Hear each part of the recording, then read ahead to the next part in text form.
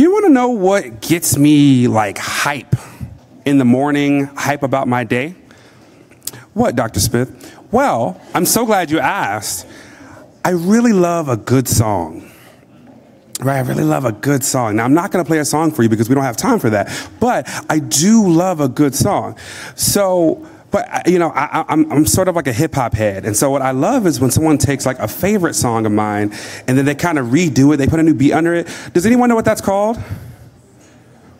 So when they put a new beat under a song that already exists, so there's one mix, but then there's now a remix. Everybody, so now I'm gonna take you to my roots in the black church in Atlanta. I'm gonna have you turn to your neighbor and say, neighbor. Say remix. The format. Remix. The format. And while you're in the sharing mood, say lift. Up. Youth. I'm glad you encouraged me to do that. That's what we're gonna do. So, all right, for panel 3, which is titled, I wrote it, so I should know it, but I'm going to read it just in case. Youth, Political Engagement, and Activism. So I'm excited about our panelists today. I'm going to quickly, so the whole remix the format thing, the reason why I brought that up is because we are remixing the format. So in this panel, there will be time for Q&A. Really, we will be asking you questions and you will be giving us answers and thoughts and reflections in the middle of the session. Isn't that exciting? So we're remixing the format. Turn to your neighbor and say, remix. Remix. The format. The format. Right. Good. Y'all are on it.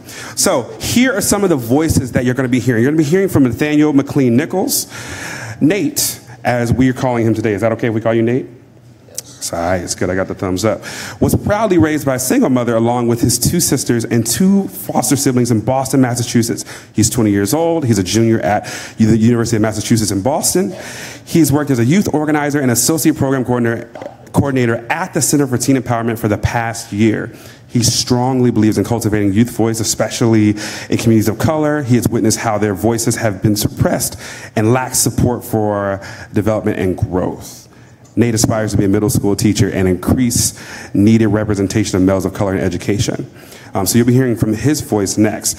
You'll also hear from Carrie Mays. She's also a youth organizer with the Center for Teen Empowerment. She's 16 years old. She's a junior at Fenway High School in Boston, Massachusetts. She's worked with the Center for Teen Empowerment for 3 years. She's passionate about promoting youth leadership and voice, especially of those traditionally underrepresented. Here, Carrie hopes to become an entrepreneur and develop community programs. Carrie is also a singer. Note that. She's a singer, dancer, and actress. And then finally, we have a colleague and close friend of mine, Dr. Elan Hope. She's an assistant professor in the Department of Psychology at North Carolina State University, and she's the director of the Hope Lab. Right? She and her team, some of her team members are here, take an assets-based approach to investigate factors that promote well-being for marginalized adolescents and emerging adults who face racism and racial discrimination. So she's going to share a little bit of her research. The next voice you will hear is from Nate.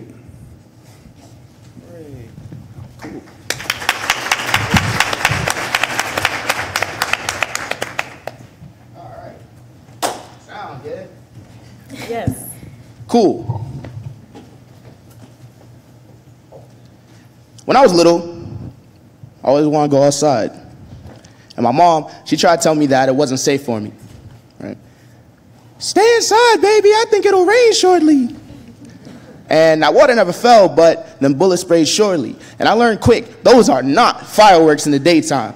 You try and go and see them and your body might fall. So be careful where you step whenever it's nightfall, because even the night falls to metal that strikes small. And I was young, so I guess I couldn't handle it. But I'm older now, and still, I can't handle it. But my age does not take away the power of my voice. And if you listen when I speak, understanding's not a choice. It's clear that my experience is just as valid as yours is, because I lived mine and you lived yours. Is it not, you know, kind of disrespectful in a way to look at my age as a hindrance to me?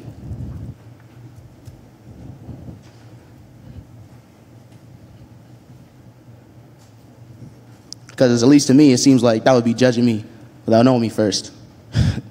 And my skin, man, let's get into it, I guess. My skin is just an added layer of prejudice I face because my race is not the only hindrance I face. And I guess when I was below 18, it seemed that I had nothing to say, no matter how loud I shouted and screamed, but I'm 20 now. I don't say too much, and I feel like my voice is getting heard more and more every single day. Why? Why does it have to be that way? Here's what I want you guys to take away. Please do not listen for the age that an individual has been alive and around on this planet. I repeat, please do not listen for the number of years someone has been alive on this planet. Because the youth are something so special,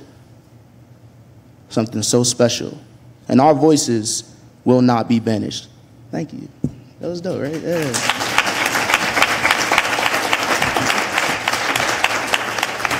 All right.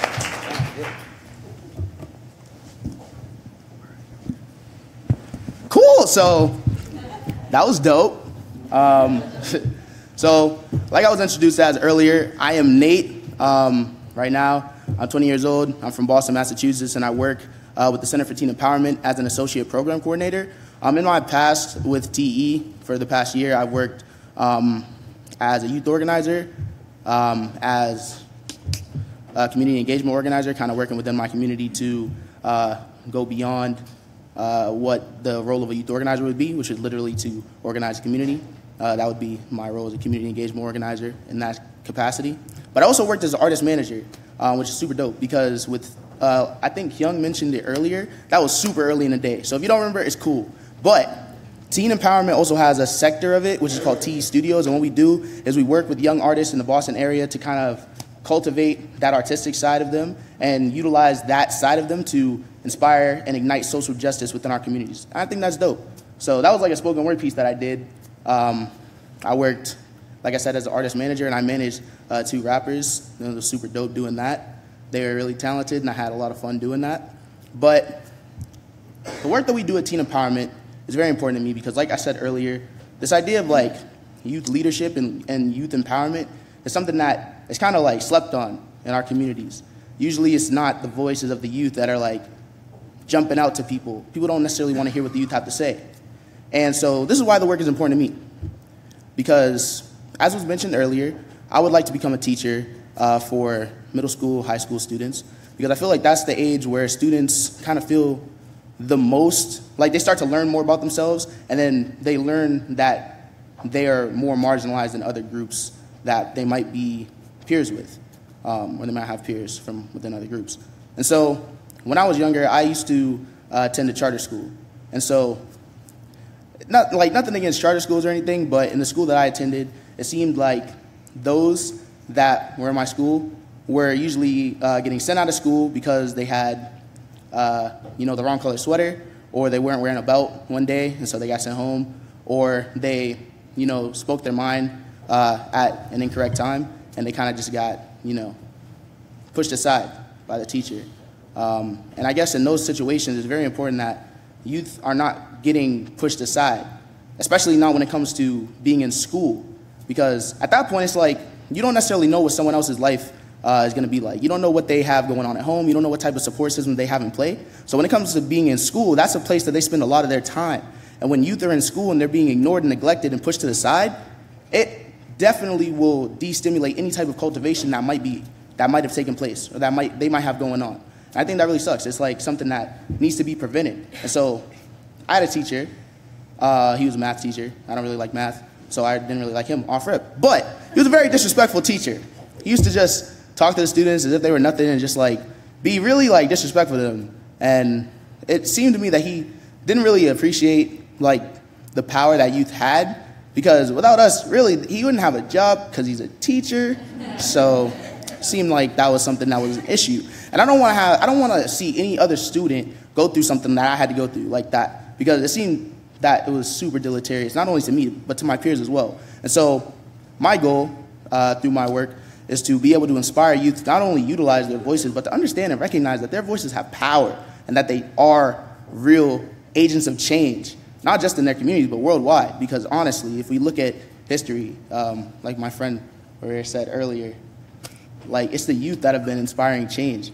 And in my spoken word, I touched a little bit about, race, and we just got through watching that video on erasure, and it's like all these different factors of prejudice and marginalization come into play when it comes to anything. And I think that just like these added layers really are able to hinder young people from being able to find their voices.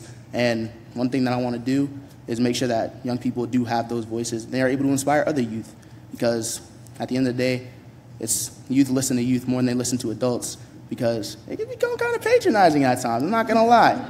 But that's all for me for now, and I think pass it off to Carrie. So thank you, I appreciate it.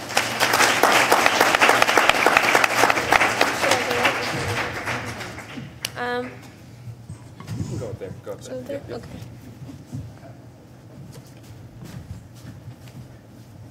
So hello, beautiful people. My name is Carrie Mays. I'm 16 years old, and I'm proud to say that I'm a youth organizer at Teen Empowerment. I've been doing this work with Teen Empowerment of being a positive social justice warrior for going on to 3 years. But I want to say that I didn't have Teen Empowerment my whole entire life. I specifically grew up around the suburbs around Boston, and where I was usually the only black kid in class. And usually being the only black kid in class, that perpetuated a lot of discrimination from my peers and even my teachers. And that caused me to silence myself. I was told a lot to stay in your place, stay in a child's place, don't talk about the elephant in the room, or more so, don't talk about the inequities that are happening to you. And that caused me to silence myself and internally oppress myself. So, and with that being said, when I turned 13, I came to Boston and I was excited. I'm like, I'm moving to a community where I'm gonna see people like me and more, reflect off of an experience that I can share with. So when I went into the school systems in Boston, I was happy to see a lot of people like me, but at the same time, I noticed that being in those having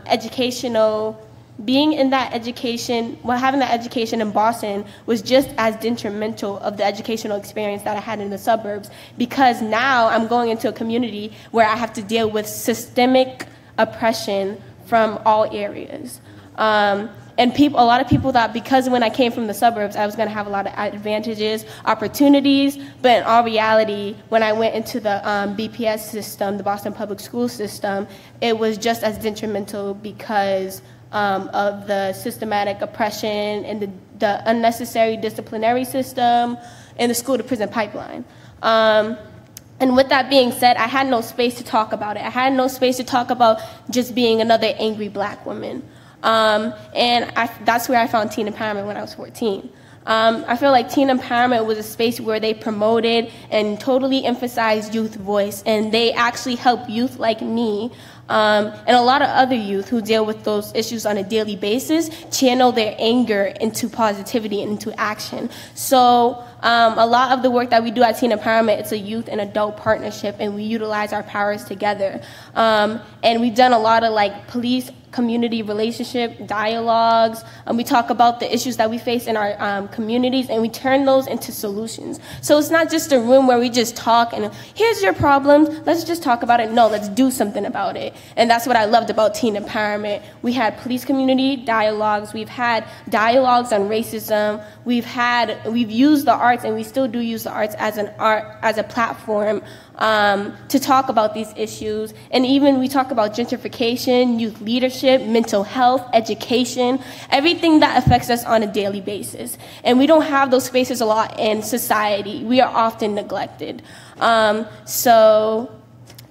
With saying that, I appreciate Teen Empowerment and the work that we do, and I feel like if there was more social activism, youth activism, places where people can talk and youth can talk in our society, in our education, even after education, everywhere we go, I think this world would be a better place. So, thank you.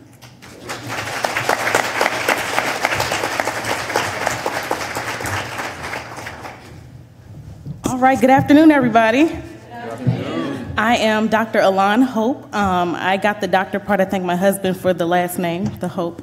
And I am an assistant professor in applied social and community psychology at North Carolina State University.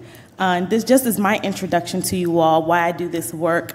I was them, right? I was a kid who had ideas and thoughts about why our system is not working for me and people who look like me, people who live where I live, people who are from where I'm from.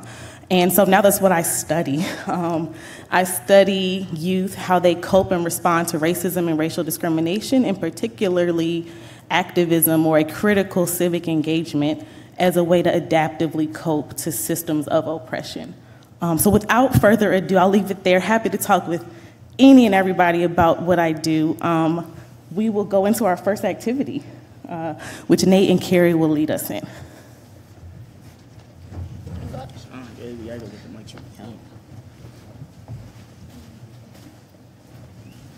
Remix. Remix. The format. The format. Remix. Remix. The format. The format. So, we're going to do an activity called Colombian hypnosis. Sound good. So essentially what we're going to be doing in this interactive is in a moment, Carrie and I will ask you guys to split off into pairs in your room, after, of course, standing up and tucking in your chairs. But not right now. Don't worry about it too much. And essentially the objective of this game is to simulate this idea of being a leader and another person being a follower, right? So in your pairs, one person will be a leader, and their objective will be to move their hand around for the follower to follow. And the follower will move their body in correspondence with wherever the leader's hand goes. So I'm the leader, and I'll go something like this. So as you can see, I'm following wherever Carrie's hand goes. It's pretty straightforward. Cool? So now you guys know how it will be. And don't worry, in the pairs, each person will get an opportunity to be the leader and the follower, so you can get your revenge. So right now, what we need to do is tuck in the chairs and stand up and tuck in the chairs. And find a pair, somebody that you don't know. Use the room. There's a lot of space. It's dope.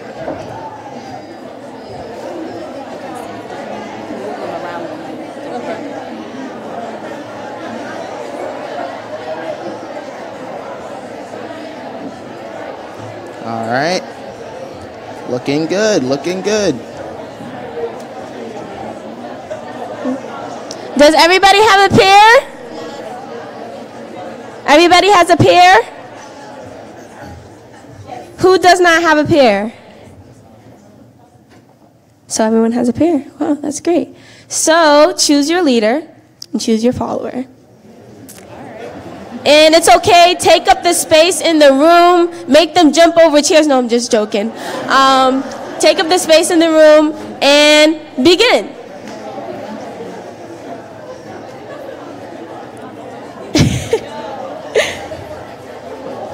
Oh, you see, look at these people over there. They're moving around. Oh, this is comedy. This is comedy gold. As you can see, there's just people moving all over the place. See, she gets it. She's like, all right, we're going all around the room at this point. Whoa.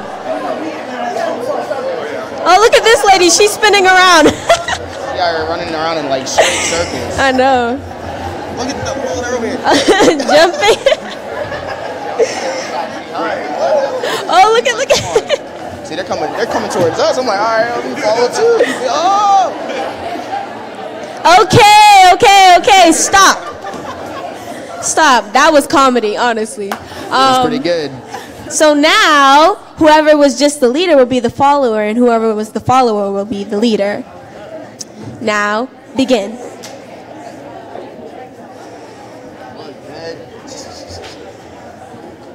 Look good.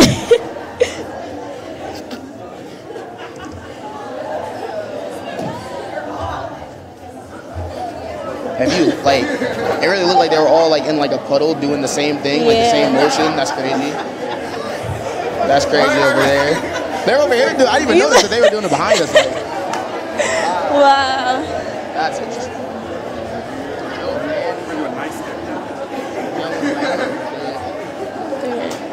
All right, all right, all right, all right.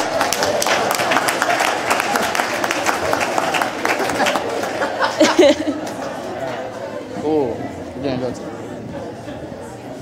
All right, guys. Make your way back to your seat. Do we need the presentation? You know, I don't want to hold you too much. Woo. That looked like fun. I didn't get to partake, but it definitely looked like an enjoyable experience.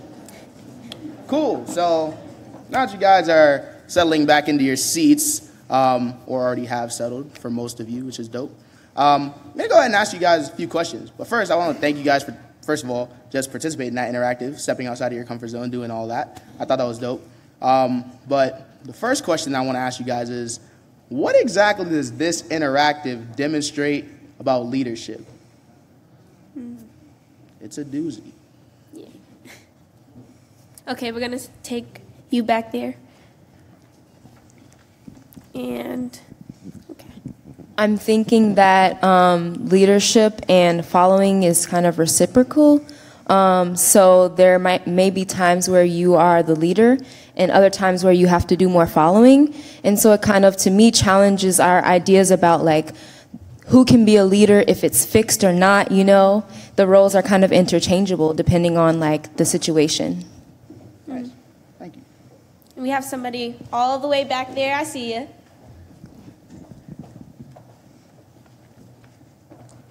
They're on their way to you.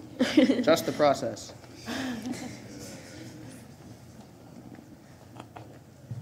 I noticed that in that relationship you need cooperation for it to work. So it's not just about the leader in power and saying things, but you also need to have the other person engaged and cooperating with you if you want it to work. Nice. Thank you. And then we had, were you raising your hand? Yes. There's a hand over here, and then I'll be right back. Okay.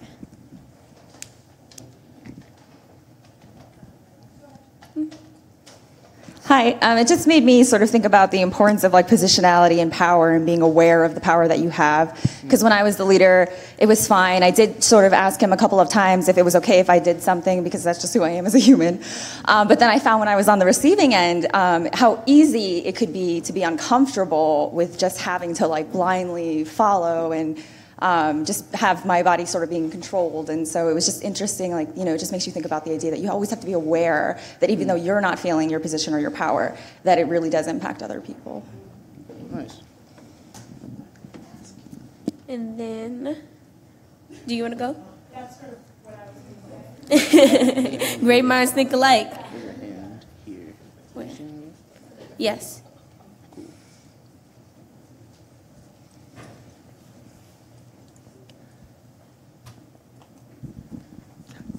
As a person who's probably the oldest person in the room at age 80, I was glad to have one of the younger people, I don't know if you're the youngest, and to have this equalization of power, who's demonstrating what to whom kind of sense, which we don't always get. Awesome. Cool. Well, before we go on, Nate has another question to ask, so you'll have more of a chance to talk.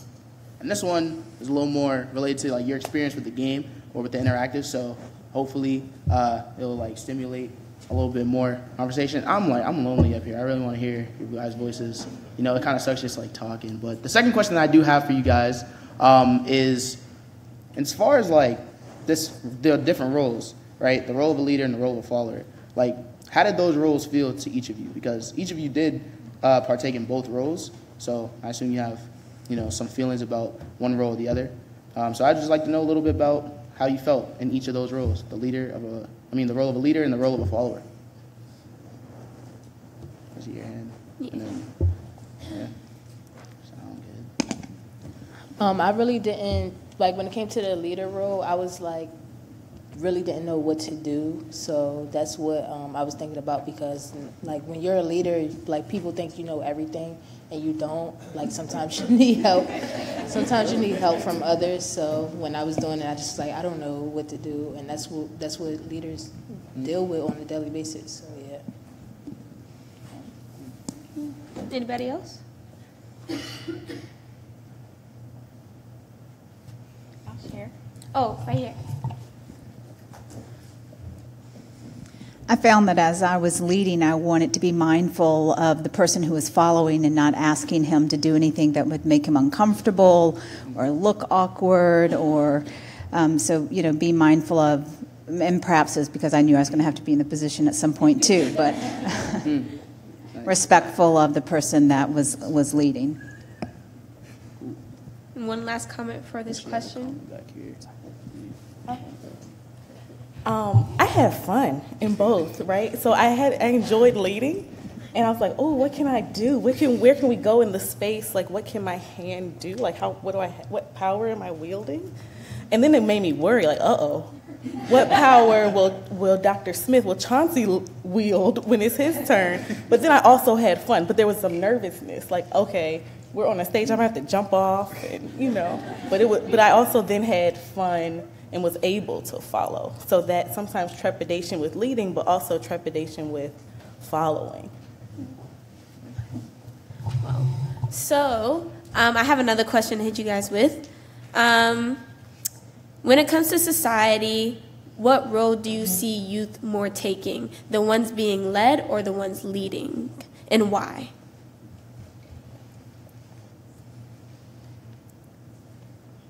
So I saw her hand, and then we'll get to you. I would like to. Is this thing on? I would like to see the youth leading, right? Because, like I said in my presentation, it's too late for me, right? You guys are going to inherit this world. So, really, I need to support you all in leading and be a good follower.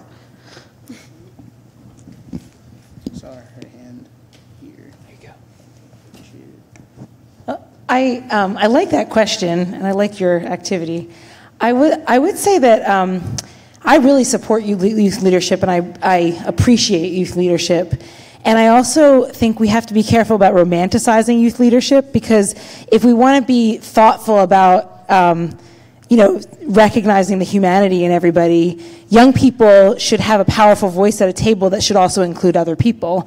In the same way that, like, the 80-year-old in the room, I'm sorry, I'm putting you on the spot again, but is like, that person can also be marginalized. And I think the role that I envision would be useful to think about for young people is, like, we have had a dearth of recognizing youth leadership and privileging youth leadership for a long time. So we do have some work to make that up. And so maybe that means that we put young people, we uplift the voices of young people, and we should, because young people are amazing and creative and awesome. And also, I don't think we want to forget that there's benefit in different kinds of experiences and different places that people are positioned in society. And so we have to do that in a way that doesn't rob young people of the benefit of other people's life experiences too. So I saw her hand in the black blazer. Just want to keep a speaking order. So I'll go black blazer, and then you can have. I forgot what I was wearing.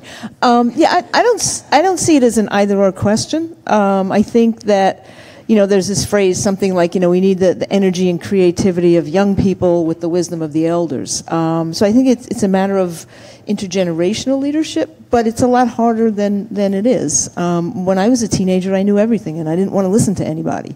So why should teenagers be any different? So finding that balance and being able to create those partnerships, and there's a tendency for adults to want to take over because, well, India, you'll understand this 10 years from now. So then, I squash her leadership, but I really do think it's trying to find that mix, and sometimes it changes. Sometimes the youth will be leading, sometimes they'll be a little bit behind. So it's a constant negotiation. I find that the role of the power structures in society is something that we need to put in the room when we're talking about trying to find the balance. I think it's easy to find a balance. I think it's difficult to maintain the balance. And so we've got both sides. I think in some instances, the elders need to make way for the youth to find their voices. And I think that we can't have that conversation without acknowledging the power structures that are in the room, and sometimes they're transparent, and we hit our heads on it constantly, and we wonder what's going on. And it's kind of like that narrative of stay in your place until we call you, until we're ready to hear your voice. And sometimes it's very difficult to sit back. So that's all. But I think it's, again, the notion of the balance is important, and who are the players and how do we maintain the balance is where the real work is, because it's very difficult to give up of yourself for others to have that space. You guys are doing a great job, by the way. So I saw a lot of hands go up. Well, we're definitely going to take you next, and then I will probably be able to take like 2 more comments related to this question. There's another question, so I don't worry too much about it. But so definitely you can go ahead. And then I saw a hand back here, so I can go you, and then did you have a hand? Okay. All right. I guess just following up on the structures. I come from South Africa, and I'm going to talk about the international kind of dynamics to youth. But I really think that in that context, at least, youth don't have as much institutional power. But outside of institutions, youth are doing a lot of work, and recognizing that the institutions and the non-institutional spaces are not mutually exclusive. There is a lot of interaction that happens. But I think because youth, for the most part, lack institutional power, it is a lot harder for them to influence systemic issues at an institutional level, because they have to at least devise mechanisms that have to be acknowledged at an institutional level. Thank you. And we're going to say the last 2 comments. I saw you in the black sweater, and then you in the red. Hi, thank you. I think my answer is both and. I think that there's a space for young people to be in an environment where they're growing their leadership alongside adults and youth-adult partnerships, and where you might see adults leading a little bit more in the beginning, but when we're doing it well, we're really in a sphere where young people are taking the lead, but there's a space to build that leadership, to build into that leadership, and then we can move into service learning, community service, and really, when we're doing it well, into community development. So for me, it's a both and I think that when you have great leadership, you produce more leaders in and of itself. Thank you. And then last comment for this question would be Frank. Yep, you got it. Well, thank you. For me, it's like, are young people leading to change the systems that are here to oppress us? I would say no. It's like, since we are socialized to follow and just listen to the adult in the room, since from a young age we've just been socialized, hey, if a parent is talking to you, and that's my experience, it's like, I have to listen to what my father is saying. And so as I go into like the education system, if I go into like a hospital, everywhere I go into other institutions, I have to listen to the person in charge.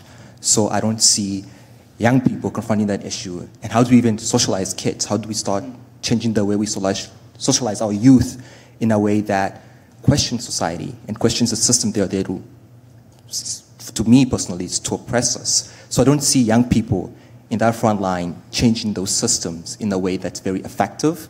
I feel like youth are leading at the local level. It's more social, but when it comes to the big context of like the master's house, I just don't see young people there, or even adults anywhere. So we just socialize to follow that same system as it is, and just keep on reinforcing and building upon that system itself. That's my view. I think young people are not leading. Yep. All right, here you go. Thank you. Thank you. So we have one last question to ask, and we're going to take less comments because that was a lot of comments for that question. So the last question is, do youth have to be given the power to lead, or do they have? So we heard about earlier how youth kind of like created this sense of power by walking out and protesting. And then we heard about how they had kind of like some power in the policies and, you know, picking the commissioner for their city. So do youth have to be given the power to lead, or do they have to create that power themselves?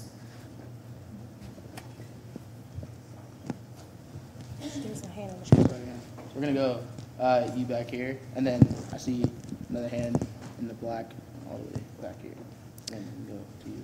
And those would be the 3 comments that we take. Cool. Okay, so I think, like, I'll expand on this later during the call to action, but I think that when you are given a seat at the table, you can also simultaneously create your own table. And when doing so, that table that you create can work as, like, in a partnership with the person who's at the bigger table, and that person at the bigger table can work as a liaison. So in terms of, like, age, whatever youth is given like a seat at that table, they can work with other youth to then empower each other to make their own like youth movement. Thank you. And then back here, our friend in the... So I agree. I think for sure that both need to happen. So young people have the autonomy and are powerful in terms of organizing and have been historically, right? So you talked about the Black Panthers. We talked about Fred Hampton, who was 19 years old when he was leading, or when he became, you know, helped found the Black Panther Party in Chicago, you know. So, and I can even reflect on myself, you know, as a young person, when I didn't see something in my school, I developed the organization to have these conversations about issues. But at the same time, there has to be strategic things placed to give young people voices in ways that they have been marginalized. So for instance, on a board of education, having a student representative matters, and that person has voting power. It's different than having kind of instrumental power and being able to talk about things than having the actual ability to enact policy changes.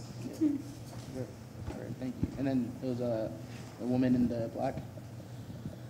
Well, I don't know if I really have much to add now that these two brilliant women just spoke, but I was just going to say, I mean, youth is not a stagnant group. We're all always changing, like we've all been youth or are currently and will no longer be at some point. So to me, it's more about exactly what she said. It's sort of, are we making structures so that all age groups can sort of be at the table? And do we at different ages come to the table and bring those voices forward? That was just what I was thinking about. Oh, thank you. And now I have a comment.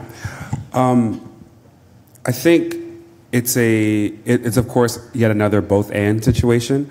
No matter what structures exist, no matter if we create them or not, youth will find a way to lead. I mean, we can take out, right, kind of the black and white pictures of people with berets on or fists in the air or with suits on or whatever. We can just go to Twitter, we can go to Instagram. Youth are leading now, and they're facilitating change right now, at this very moment, and it's not always good change.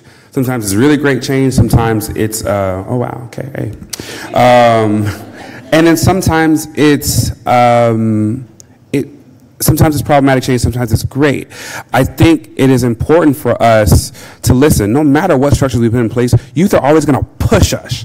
They're always going to tell us, you're not doing it right. Youth are innovators. Any youth and social innovation folks in the room? Hey, right? Youth are innovators, right? So they're always going to find ways. They're always going to see a wall that doesn't make sense, a door that doesn't even need to be on hinges. And so it's on us to not only create spaces within our existing kind of rigid structures, but also to be willing and ready to knock walls down when you say, that ain't working, right? That's not going to do nothing. I don't need that wall there, or I need this here. So I think we have to be a little bit more mobile when it comes to bringing youth to the table. So facilitating them into our structures and hearing their voices from that way, but also understanding the ways in which the ways in which they see beyond the walls, right? All right, thanks. Dope, everybody. So yeah, I just want to, again, thank you guys for being able to participate in that interaction, answer those questions so thoughtfully and thoroughly. It's really a testament to the passion and energy that's in the room when it comes to youth involvement and engagement. So I think that for now, one thing that we want to focus on in terms of this interactive is how much it focuses on power, and how much this impact of power has on each individual within the communities, and this within this dynamic of power, where the youth fit in. and like what their role is in terms of like power. Yeah, and it's necessary. It's obviously seen throughout all these conversations and the discussion that we just had that youth activism is necessary and needed in our society, and especially in our country and in our world. And I think it's important to emphasize the significance of adults and youth working together, and also adults helping them, giving them that opportunity to make those solutions a real. So right now I'm going to pass it on to Dr. Hope, who will now talk more about activism and how your individual impact can change that.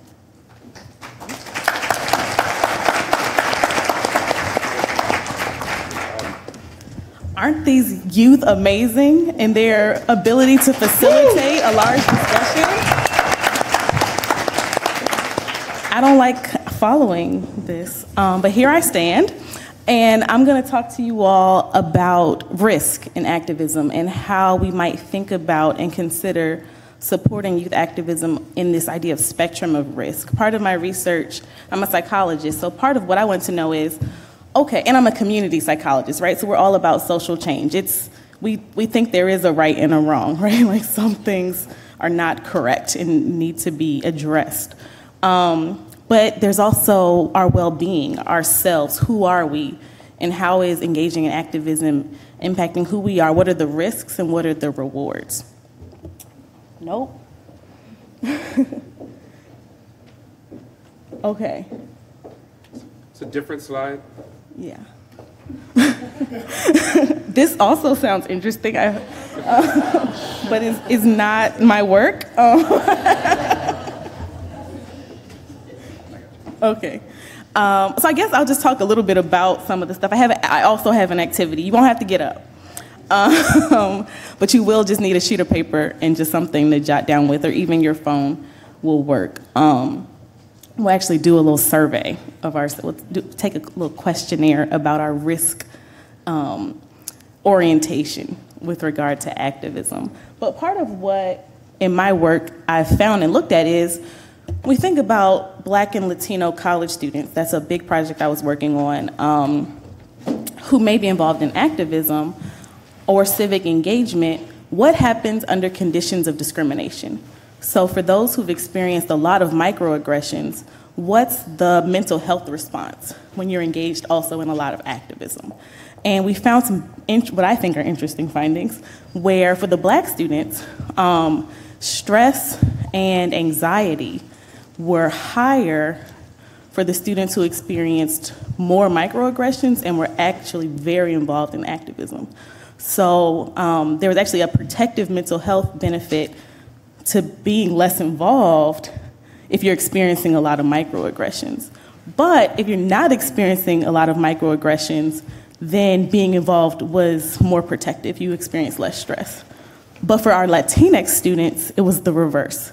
So for stress and anxiety, if you were more involved under more experience of microaggressions, you actually had less stress and less anxiety.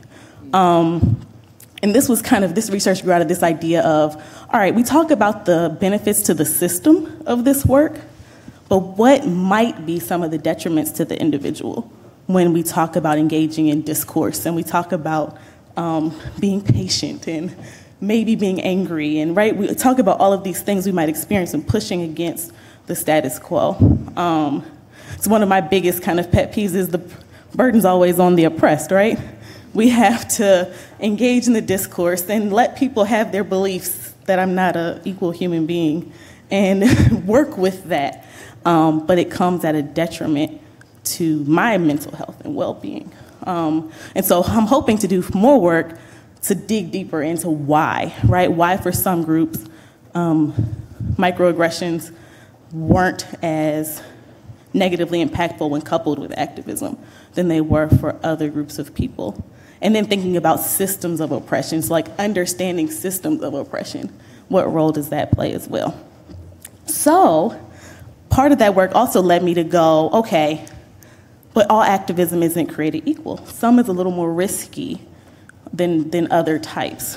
And so I found this scale that I'm also looking at expanding and revisiting. And so we'll ask the question of ourselves today, what kind of activist are we? Okay. So I slimmed down the scale, 0, 1, or 2. So 0, this is extremely unlikely. I'm not doing this. No, not never. 1, maybe. Or 2, always. This is me. I'm doing this. This is what I'm doing. So how likely are you? So you can jot down, it's just going to be 5 questions for high risk and 5 questions for low risk. You can jot down what kind of activist are you? How likely are you to purchase a poster, bumper sticker, or t-shirt that endorses a political point of view? I'm a 2, hence my t-shirt. Right, the personal is political in this case. How likely are you to go out of your way to collect information on a social or political issue?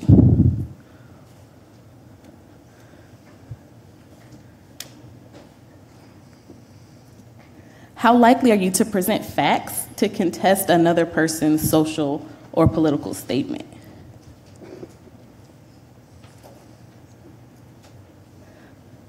And how likely are you to boycott a product for political reasons?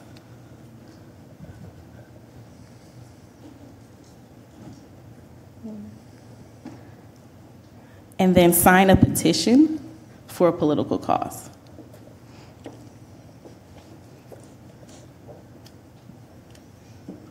So we have 5 statements, so you can be from 0 to 10, right, on low-risk activism. So just kind of a show of hands, how many low-risk activists do we have? Like 8, 9, 10. These are my things. How many kind of in the mid-range? 4, 5, 6, 7. And then, nope, not doing any of these things. Okay, so we're always moderate to high, low-risk activism. So let's think about high risk. So high risk are things that you more likely might cause you bodily harm or some sort of retribution to your person or your belongings or things like that. So same scale, sorry it didn't show up. 0, I'm not doing it. 1, maybe. Depends on the day, the cause, the time. Or 2, that's I'm doing it. How likely are you to engage in a physical confrontation at a political rally?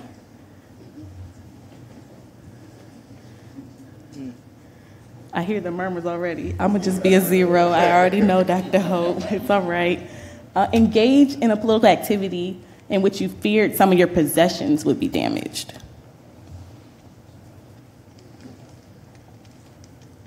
Engage in a political activity in which you knew you would be arrested. So if you've said, if I was back in the 60s, I would march with King, check your answer on this one. Engage in an illegal act as part of a political protest. And this is technically bad science. I'm like interpreting the questions while you're answering them.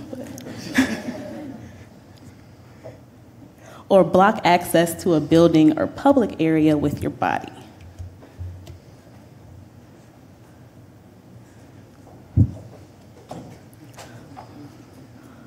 So are you sitting in the president's office to demand curriculum reform at the university?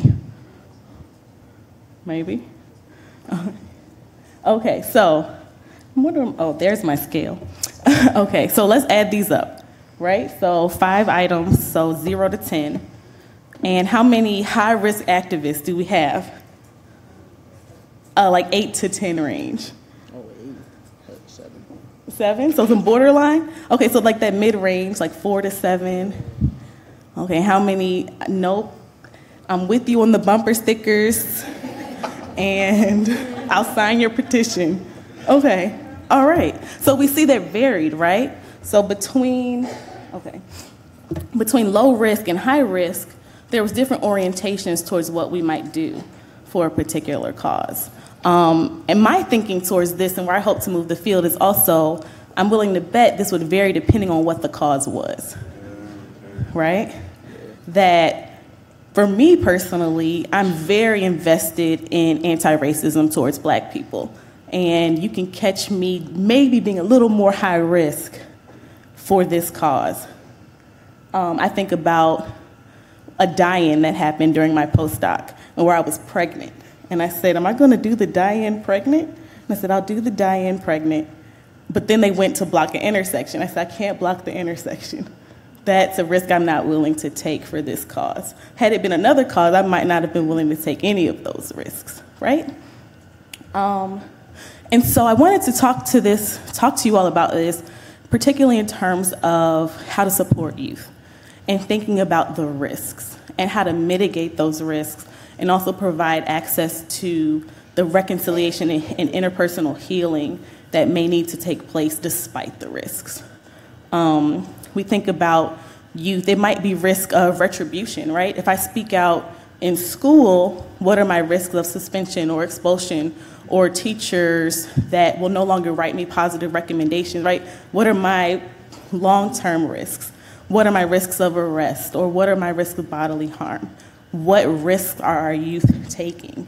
And how can we help mitigate that? And honestly, I don't have those particular answers, but that's the question I posed today, and that idea that there's leaders and followers, but part of that leading in terms of space and place and opportunity for youth activism is also helping with like risk management. What can we do? And also for the longevity of it, right? We want to keep this going, and you can't go empty. You have to go full. Yeah. So I think at this point, we'll have a little time for questions. Yep. We have a little time. Okay. So yeah, I think at this point, we'll open it up broadly for questions to the whole panel, and even ideas from you all. What has worked in terms of the risk, right? Psychological, physical risks with the youth that you work with. Yes. And I'm going to sit so we can all talk. Hi.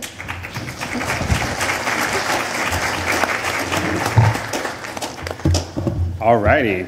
I have a friend in the back. Here we go. Okay, so I'm Armenian, and a lot of us, what we do is we try to get genocide recognition from the Turkish government. So every year, April 24th, I am protesting at the Turkish embassy trying to get some form of recognition. But I see such an ugly side in humans when I see these protests. People are so degrading towards each other. The way that they interact on opposing sides, I find to be some of the lowest forms of behavior is seen throughout these protests. My question that I wanted to pose is, do you think there's a different way we can go about getting systemic change without having to go to such regards in terms of how we interact with each other? Because I've gone to protest after protest every year, trying to seek out the same thing, but absolutely no change is being had. Instead, at those protests, what we see are just two sides with such opposing beliefs, and with that, we are trying to get some resolution, but absolutely no resolution is had because of how much hatred is had on both sides. So how can we go about fixing or innovating a different way of protesting to get the same solutions we want without having to see such low forms of behavior on both sides of the coin? Thank you. Thank you.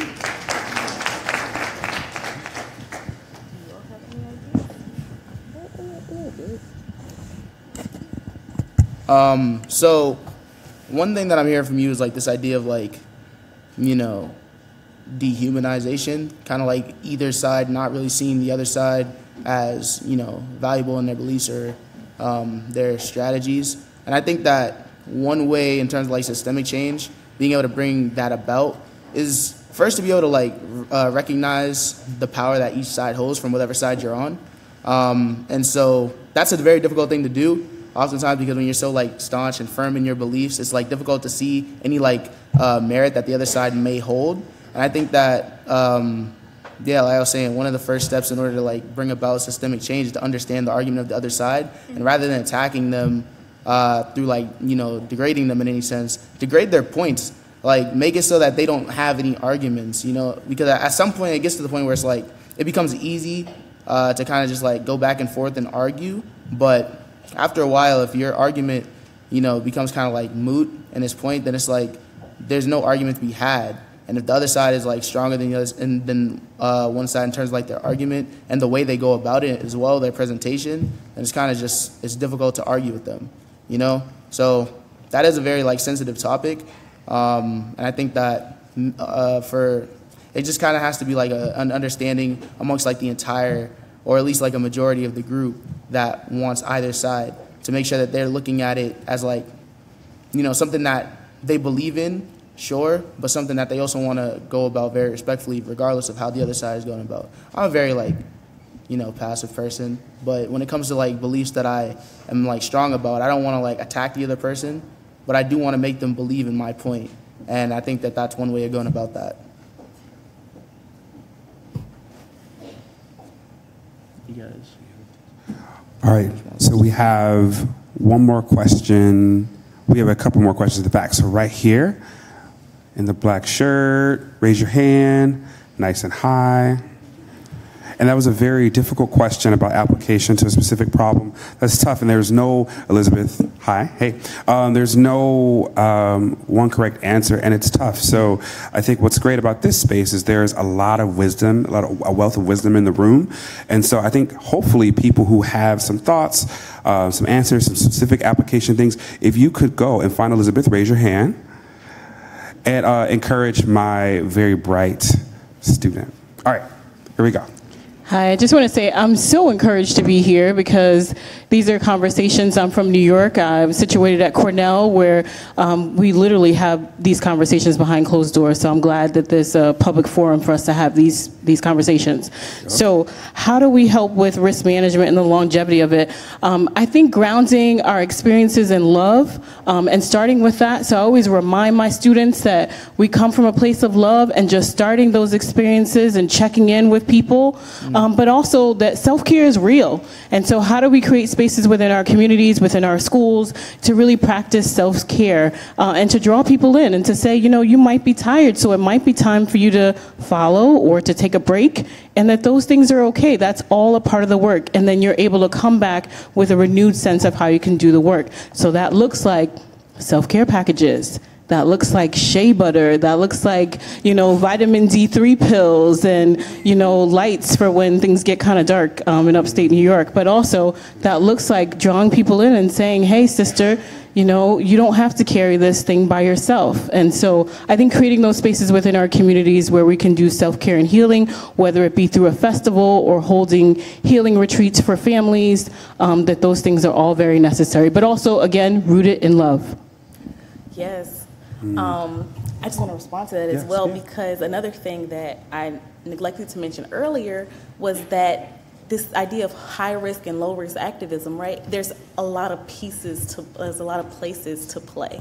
And it's okay to not be able to go to the protest. It's okay to say, I have to sit this one out for your overall well-being as well. And to say, this is my space, this is my niche. When I saw the movie Selma about that particular march in the civil rights movement, I was thinking, some people were back at the church to make sure when everybody got back from that march, they had food, they had rides home, right? Like Bandages. There's a lot of spaces in the different types of activism as well to play. And I also appreciate the source, right? Locating the source of your activism, right? There is some value to anger being the source of activism, but also centering love as the source of activism and thinking about how much farther both can take us. Great. So I'm gonna get right here. Omar, is that you, Omar, in the back? Do you mind if I tell a little story? Because I think it speaks to everything we're talking about. Go for it. So this is a story of a pretty large youth development organization based in the South, Atlanta, that serves, a few thousand young people, and decided to go down this venture of Youth Voice, right? Where we care about teens, we care about young people, and one of the ways we're going to do it is we're going to start this spoken word program for young people. We're going to bring in artists and pair teenagers with spoken word artists so they can learn this form of self-expression. And this is an organization that serves mostly low-income young people of color. That's That's a history of Atlanta, right?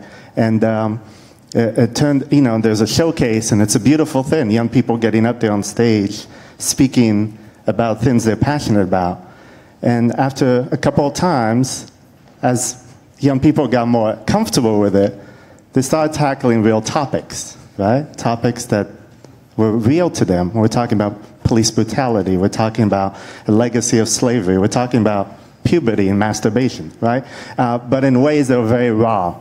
This is an organization that's led by a very conservative, Southern white person, married to a Republican senator. That became a very uncomfortable moment, as you might imagine. And the immediate reaction is, we need to shut this down. This is unacceptable. We have funders here. We have people here. We can't be having young people speaking in this capacity in our name. And it took about a year of a couple things. The young people standing their ground, and we had to attend to their mental health too, because it's a shocking thing, it's a demoralizing thing to be told what you're saying is invalid. But also them taking the time to educate about, this is them speaking about their experience, that over time was able to maintain this opportunity and make it a point of pride for the organization rather than a point of shame for the organization. So all this to say there's hope and there's possibilities for young people to really get through, and for two sides to get through, but takes a lot of work and pain, unfortunately. Sorry. No, thank you. All right. Any responses here? Any amens? All right. Yes. We have, I think we're going to do about two more. So I had some hands in the back, and I know I got you, Dr. Watts, up front. All right, right there in the white shirt. Hi.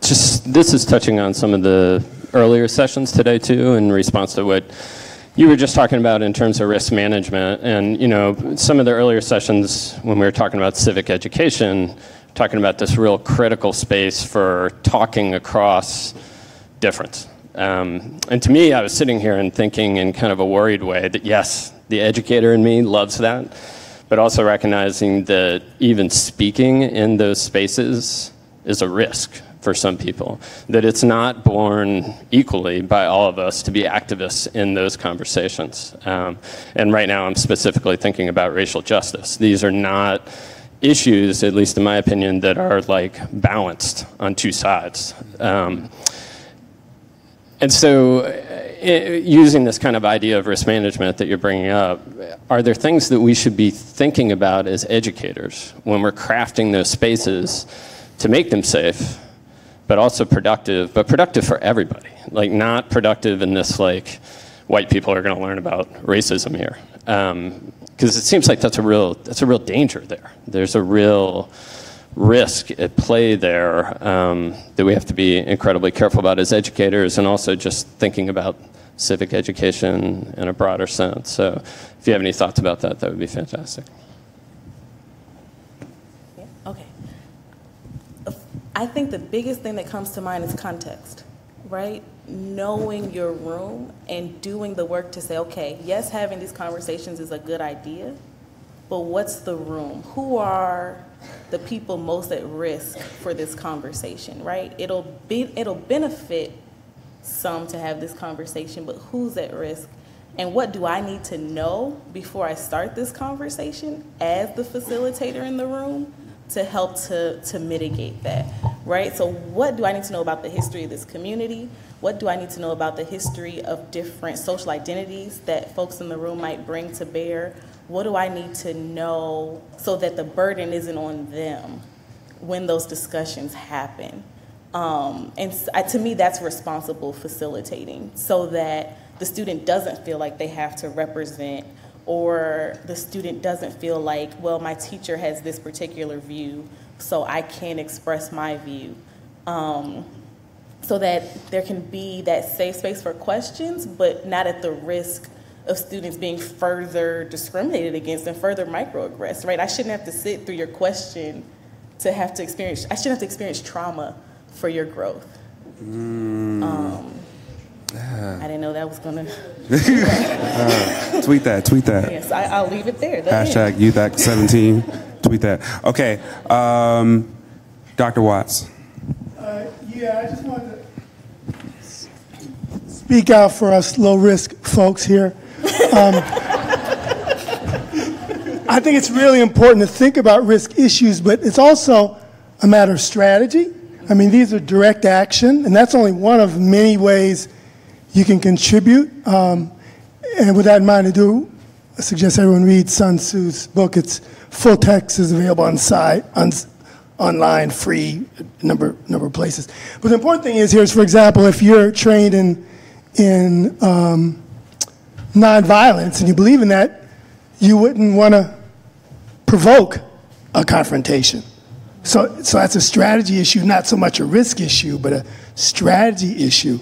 And so I think a couple of things to think about. What do we think is the best way we can help? Is it through direct action? Is it through policy or whatever? And I'll leave you with one thing my friend said when, back in the days when we were, the universities were protesting apartheid, anti-apartheid, and students were camping out in shanty towns on universities. I was walking down with a colleague of mine. He said, you know, when I was young, I used to camp out, but you know what I do now? I write a check.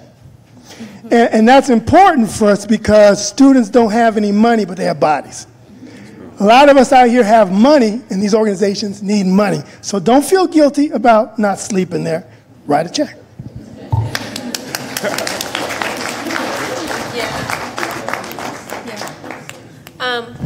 Also, I think that it's important to ask why are they usually the youth. So recently, the mayor of Boston cut a lot of funding from our schools, and also the governor cut a lot of, specifically $100,000 from teen empowerment and a lot of other youth organizations. But when it came to our educational system, there was a BPS walkout, and hundreds of thousands of students, including me, walked out of school in the middle of class, and the majority of my class didn't want to do it. There's a couple few who did it because they were scared. They're like, my teachers don't support this. My teachers are like, you can do it if you want, you can go speak if you want, but just know your grades are going to be lowered. So those are a lot of risks that we take, but I feel like the reason why we take those risks is because sometimes when we scream, we are not listened to. So what do? You find it you build the door to open. And that's exactly what we did. And it was kind of disappointing when we went to City Hall and the door was closed on us again, and the mayor would not come down to talk to us. So later on in the week, there was like a dialogue so that we can talk about it and we can actually not confront him, but have a conversation like, why did you do this? And actually have that communication. And I feel like when it comes to being an activist, communication is key, and also knowing the purpose of why you're doing the work that you do and staying grounded in that. And also, like she said, like Dr. Hope said, me as a youth activist, I am like all about love. Like, people call me Care Bear, and my name's Carrie. So realizing why you're doing the work, staying grounded in that, and not to inflict the same pain on others that they've inflicted on you.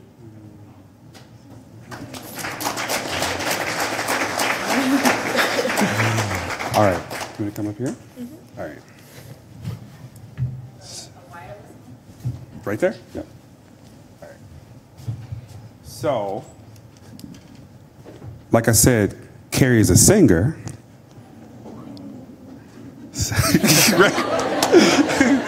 And I'm just going to leave it at that.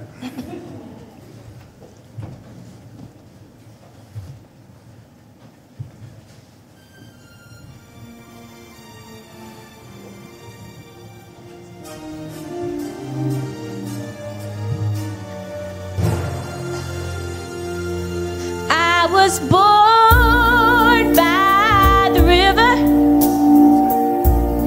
in a little tent, and oh, just like the river, I've been running ever since. It's been a long time coming, but I know a change gonna come. Oh, yes it will. It's been too hard living, and I'm afraid to die, 'cause I don't know what's up there, yeah. Beyond the sky, it's been a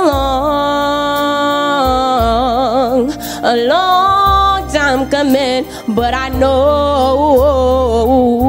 a change gon' come. Oh, yes it will. I go to the movies and I go downtown, but somebody keep on telling me don't hang around. It's been a long time coming, but I know a change gon' come. Oh, yes it will. Listen up, listen up. Then I go to my brother and I say, brother, help me please. But he winds up knocking me back down on my knees. Oh, there've been times when I thought I wouldn't last for long, but now I think I'm able to carry on. It's been a long time coming, but I know a change gon' come. Oh, yes it will.